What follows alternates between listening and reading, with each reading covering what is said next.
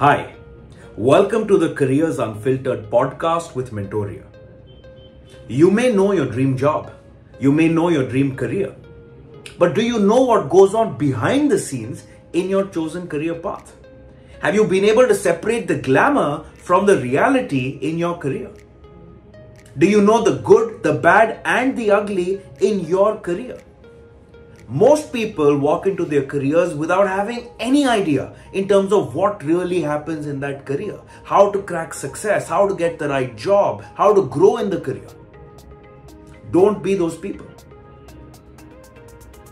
Get the ins and outs of your career path through some of the best subject matter experts and industry professionals that Mentoria will bring to you on the Careers Unfiltered podcast. The latest generation of fighter aircraft are there on the Indian Air Force's inventory. And should you join the Air Force as an aerospace medicine specialist, these are the times which will really be inspiring and challenging and rewarding at the same time.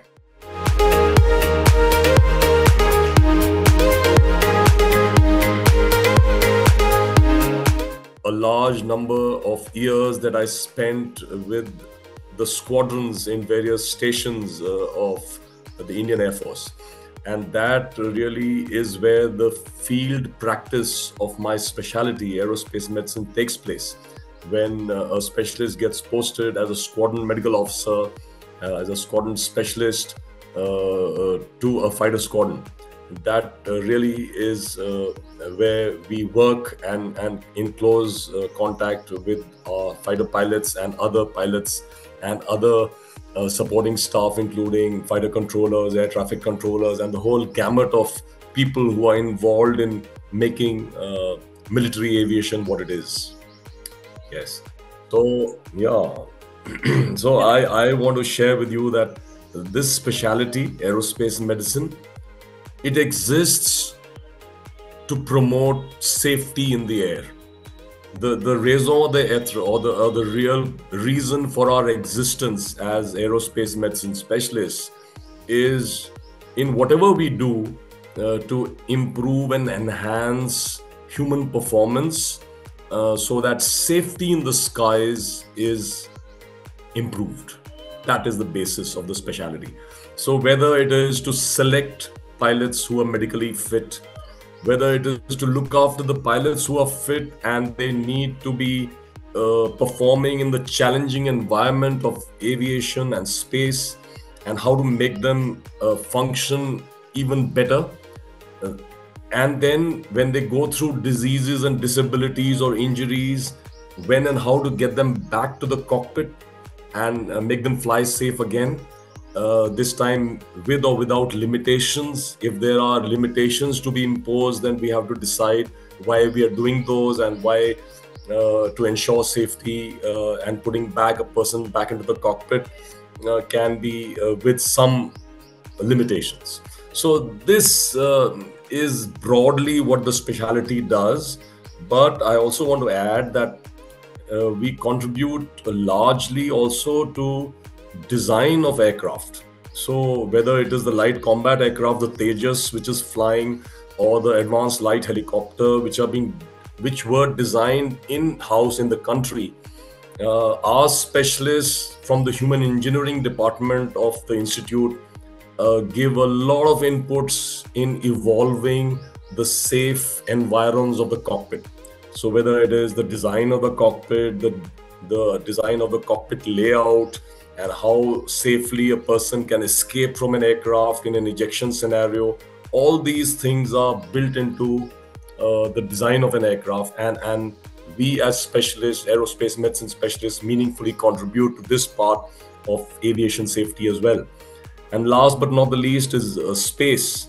So when we signed an MOU with the ISRO, the Indian Space Research Organization, we took it upon ourselves to not just select astronauts who are fit, but also the human factors involved in the space module, where they'll be going into a space and then getting recovered, what all it entails.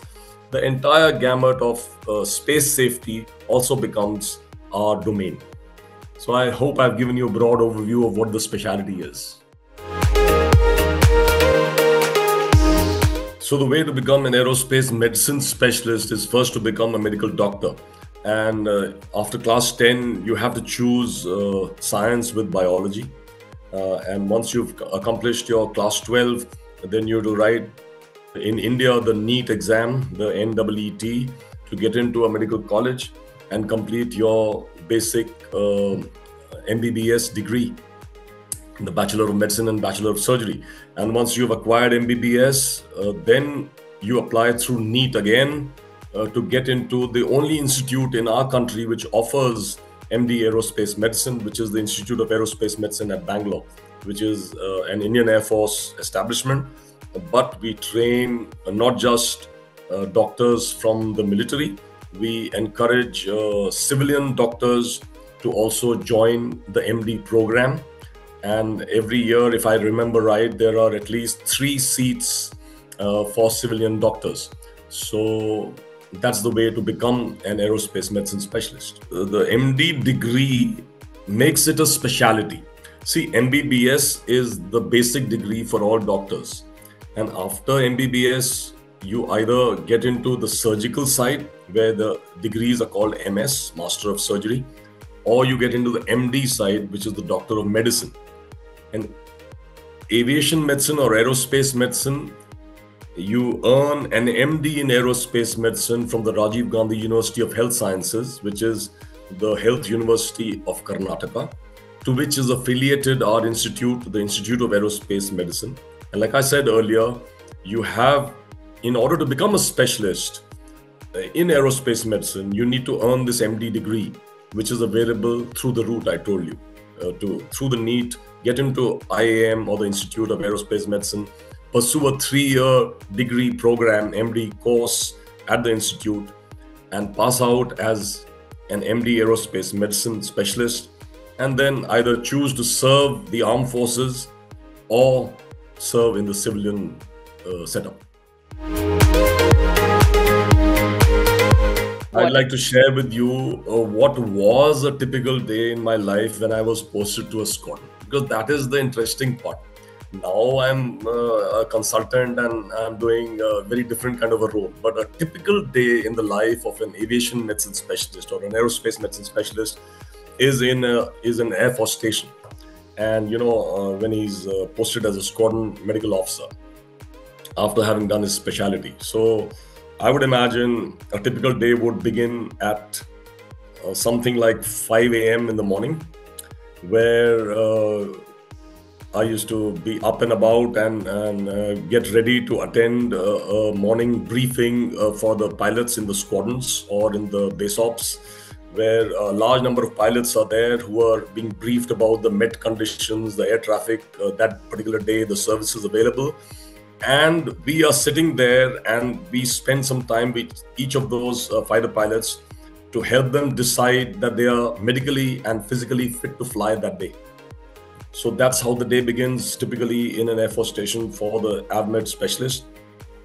He attends the morning briefings, sometimes 1, 2, 3 briefings depending on what is the situation. So I remember when the Kargil ops were going on and I was the squadron doctor in an Air Force station up north in India. Flying used to start sometimes at 4 or 4:30 in the morning and you had to be there before that. But those were such exciting times. Our guys were going and bombing and photographing those, park intruders on the Kargil heights, and the whole station was abuzz. There was so much activity going on. There are operational readiness platforms where you had to go and see the pilots who are on 5 minutes or 2 minutes standby to take to the skies, and everyone is charged. And that's how a young doctor starts his day typically in a fighter station. After this part is done, the briefings, then he comes back to what is called the Station Medicare Center, where he conducts what we call the sick report. So among the serving personnel, those who are reporting sick for whatever reason are examined, and then treatment is started, or either they are admitted or sent back to unit with some medicine to perform their duties. And then that gets over, and then the day goes on with the medical exams and medical boards and looking after patients who are admitted in your wards, and all this happening while you're also attending to medical emergencies or flying emergencies. So you get a call from the air traffic controller. There's an aircraft which is having some kind of an emergency and is trying to come in for an emergency landing. So you get into the ambulance and rush to the air traffic control tower and wait for things to happen after that. In case you find that there's been an accident or an incident off base, you quickly get airlifted in a helicopter and reach the site of where the happening has occurred.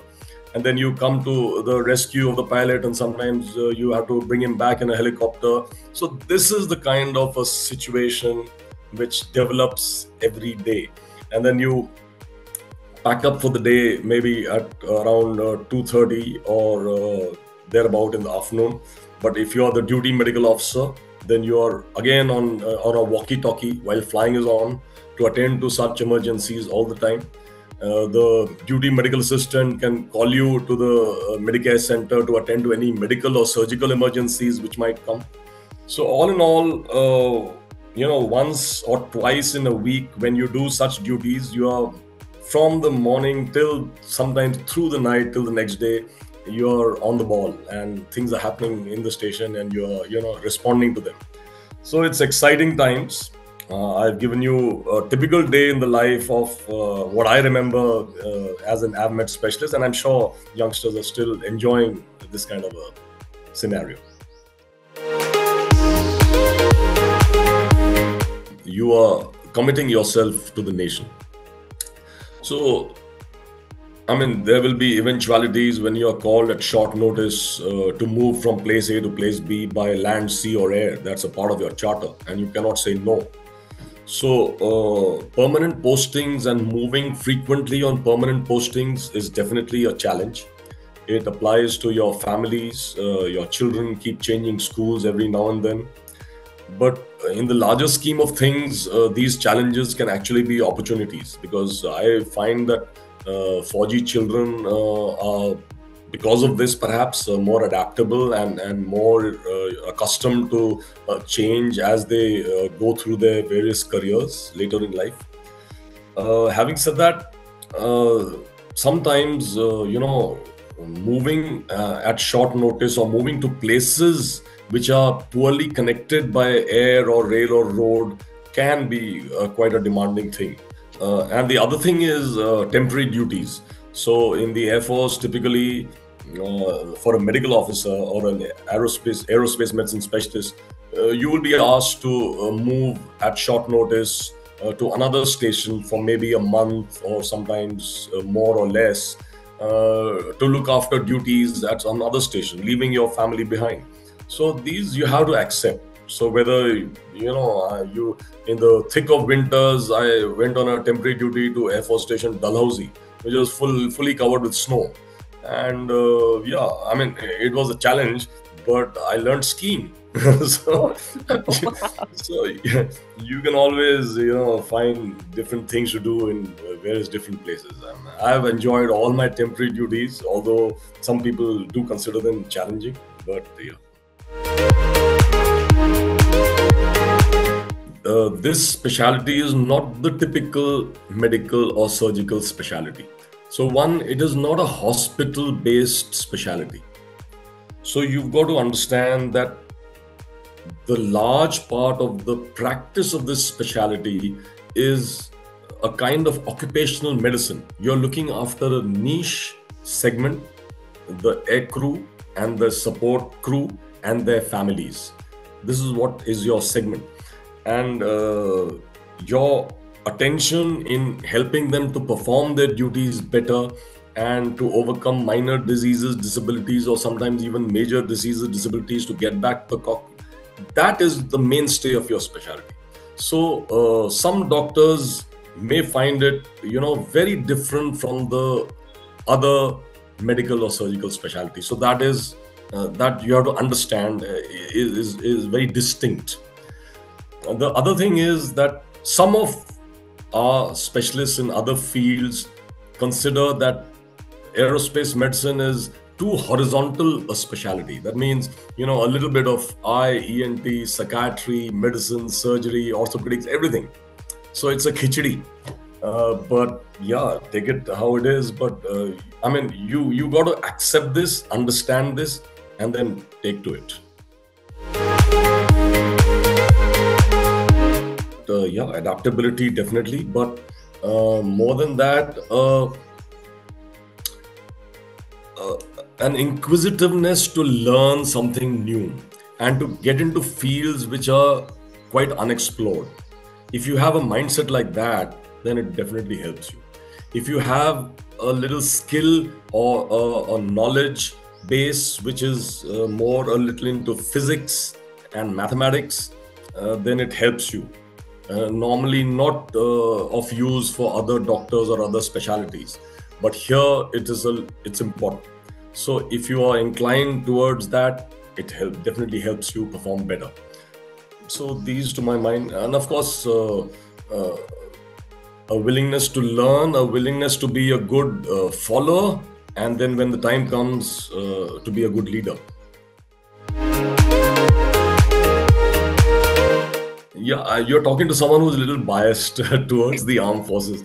So, in my early days in the Air Force, we are all entitled for 60 days of annual leave, 60. And there have been many years when I've taken 50 to 59 days of annual leaves with my family and been to places, been home with parents or whatever. So there's enough, and plus 20 days of casual leave. So there's enough leave available, enough opportunities available for you to strike a great work-life balance. All Air Force stations or military stations have good sports facilities. Sports and physical training is an integral part of the armed forces. So the opportunity to maintain a healthy, balanced lifestyle and to have great social bonding. I mean, with the squadrons with whom I have served, I'm still great friends with. So I mean, this is something which cannot perhaps be replicated. And I would like to believe that for a good work-life balance, nothing like the armed forces. Women are doing exceedingly well in my specialty. One of my teachers is Air Marshal Padma Bandyopadhyay.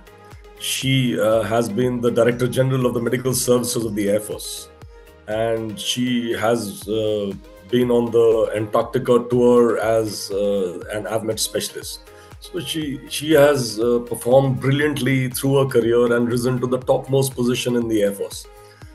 Similarly, there are ladies specialists who have really excelled. I mean, several names come to my mind, and I don't want to share all of them, and lest I miss out on some dear friends who feel offended later.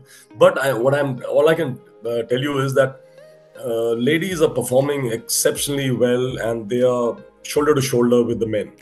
We were talking about pulling high Gs on the human centrifuge, which is one of the great simulators that we have in our institute. There are ladies who have pulled 9G for 5 seconds, just like the male fighter pilots. So, yeah, you can't say that they are not capable of any thing less than the males. No, they're just right up there. All glass ceilings have been broken, and sky is not the limit.